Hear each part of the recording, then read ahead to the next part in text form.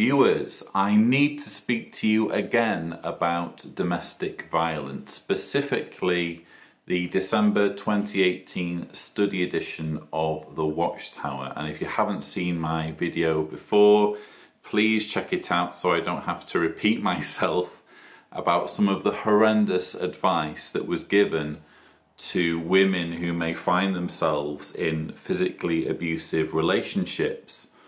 But suffice to say, what the article did was, which I found astonishing, it put Watchtower's policy on domestic violence, which has always been there. It's just been something that you've had to kind of think about and put the pieces together to truly understand what's going on. But in this article, they basically put their cards on the table and said, well, this is the situation for a woman who is in a physically abusive relationship. She needs to understand that she can never be considered free from her marital vows. The marriage continues even if she gets a separation. And so it would be worthwhile for a woman in that situation to endure. Endurance was encouraged for women who are undergoing physical abuse. It was absolutely astonishing, and I consider it to be a huge own goal by Watchtower because, again, it makes it easier for people like me to go to outsiders and say, what are you going to say about this? What's going to be done about this? And I'll get to that, the whole issue of what the outside community is doing later. But in this video, I want to give a call to action. And this relates to a phone conversation I've just had today with Alex Uden, who is Deputy Head of Investigations at the Charity Commission. Now, viewers in America might not be entirely sure what the Charity Commission is. It's nothing like the Australian Royal Commission. The Australian Royal Commission was set up to deal with institutional responses to child sex abuse over a finite period of time. The Charity Commission is not for a finite period, it's indefinitely, and it regulates all charities in England and Wales. The Charity Commission has already been looking at Jehovah's Witnesses, especially its issues surrounding child safeguarding. But they're now interested, from what I can tell, in the domestic violence issue due to the Watchtower that was published, the December 2018 Watchtower. And the Charity Commission would like to hear from women in England and Wales. I wish it could be from more jurisdictions. I wish it could be women from all over the world, but we have to understand that this is, again, a governmental body that deals with one particular area or jurisdiction, this jurisdiction being England and Wales. They want to hear from survivors of domestic abuse who have reported concerns to a trustee, in other words, an elder, who've reported concerns to a trustee or trustees of a charity connected to Jehovah's Witnesses. Bear in mind, in England and Wales, all congregations are considered charities, and who believe that the advice that they received was harmful, or anyone else who may have experience of how the teachings outlined in the article have been promoted in charities connected with the Jehovah's Witnesses in England and Wales. So, to cut a long story short, if you have experience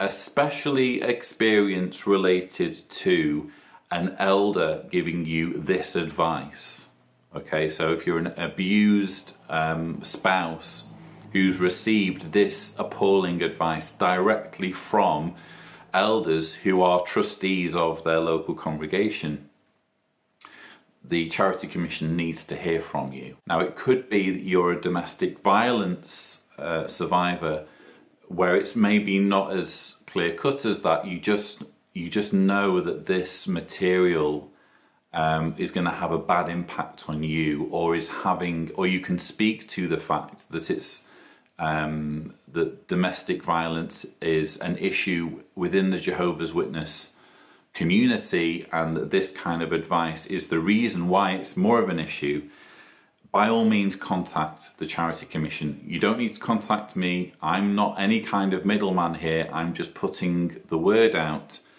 You can contact the Charity Commission at this email address that I'm showing now.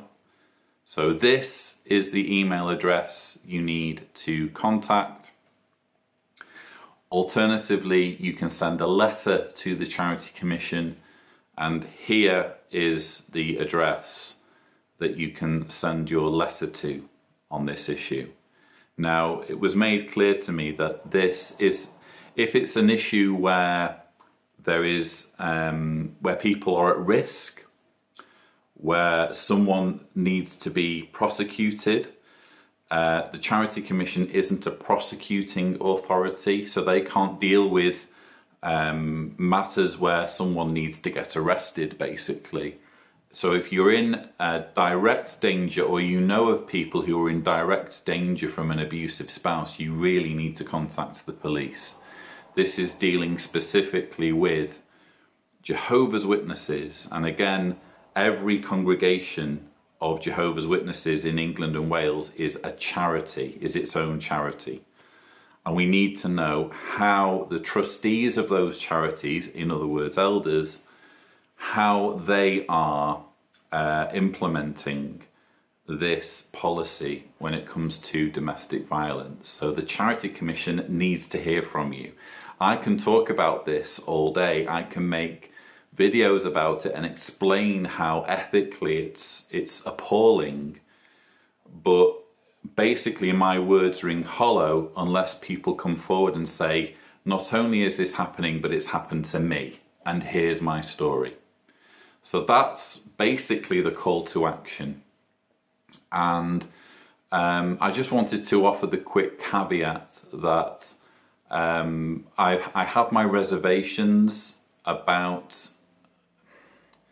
the Charity Commission, insofar as I don't see how it is remotely plausible that an organisation like Watchtower can be considered a charity in the 21st century, despite all of the abuse it exports out in terms of shunning, in terms of covering up child abuse, in terms of its domestic violence policy, in terms of persuading people to die rather than accept blood. I can't conceive of how an organisation that implements those policies could remotely meet the criteria of a charity, which by definition has to do good to people, and not just do good to its own members, but do good to the broader community. And I've expressed those concerns before to the Charity Commission. I feel as though it's just something where perhaps laws need to change so that it's harder for an organisation like Watchtower to get away with this, which I think that's an accurate way of describing it. They really are getting away with this at the moment.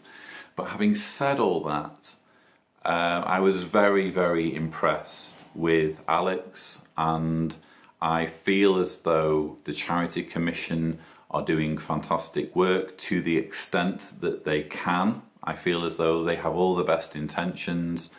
They want to do whatever they can to reduce the harm that this kind of material will have. So to that extent, as I've always said, we need to get behind what they're doing, and whatever they're doing is better than doing nothing, basically. So they're certainly not doing nothing, they're doing something, and if we can help them, we absolutely should. Now, I realise the vast majority of people who watch this video will not be able to contact the Charity Commission, but what you can do is you can share this video elsewhere on social media. Maybe by sharing it, someone will watch it who is able to answer this call to action and who is able to contact the Charity Commission and give them the relevant information so that this can be pursued. If you follow me on Twitter, you'll notice that I'm currently running a bit of a campaign so that I just frankly cannot understand how there are domestic violence charities in the United Kingdom, namely Refuge and Women's Aid, who so far have said nothing. And Women's Aid actually tweeted me back a few days ago and said, "Thank you, Lloyd, we're going to look into it." Still no official word from them. I've actually been criticised, believe it or not, for having this campaign with people saying, "Oh, you shouldn't be troubling these charities, Lloyd. These are charities that look after abused women and they do great work, and who are you to be hounding them?" And yes, they are doing fantastic work to help vulnerable women in these situations. But guess what? Jehovah's Witness women in abusive relationships, they deserve help too. And the issue I have, and I feel it's a reasonable issue, is that if Watchtower is allowed to write this material in a magazine, the circulation of which, by the way, is 13.8 million. So a phenomenal distribution of just the printed version of this magazine. If Watchtower can literally have the freedom to write down its domestic violence policy so clearly and so brazenly, without there being any response whatsoever from any of the domestic violence charities, whether they are in the UK or in America or Canada or Australia or wherever, if they are met with silence despite writing such appalling material, what message do you think that sends, A, to abused Jehovah's Witness spouses, and B, to Watchtower? I would argue that the message that's being sent to abused spouses is, you're on your own. And the message that's being sent to Watchtower is, please proceed. You can just say whatever you like and no one's going to give a damn. You can literally write the most grotesque material possible telling vulnerable women to stay in abusive relationships and no one will say anything. You just go right ahead. So that's why I'm without apology when it comes to my Twitter campaign. And if you can join me by retweeting or sharing my tweets or putting your own pressure on these organisations, I think that's a noble thing. I don't think it's acceptable in the 21st century for an organisation to be telling millions, or at least potentially millions, of vulnerable men and women in abusive relationships that they should endure, that they should just stick it out and muddle through, because you know what? You're responsible for this situation, for getting into this relationship to begin with. It's a relationship that has to continue forever and can only end if there is adultery, which is essentially what the policy is. So that's my call to action. Again, even if it doesn't apply to you, you can still do something by sharing this video, and who knows, maybe it might be seen by the right person who can share their story. I wish I was, you can probably tell I'm still not quite firing on all cylinders. I'm still battling with this flu thing that's been going around, but I needed to get this video out. And incidentally, on a completely different subject, if you're one of those people who's saying, where is your rebuttal to the September JW Broadcasting episode? I'm working on it. I know about it. Believe me, I'm on it. Okay, I just need to deal with it process it all in my own kind of time frame. And the illness hasn't helped. But anyway, that's essentially what I have for you.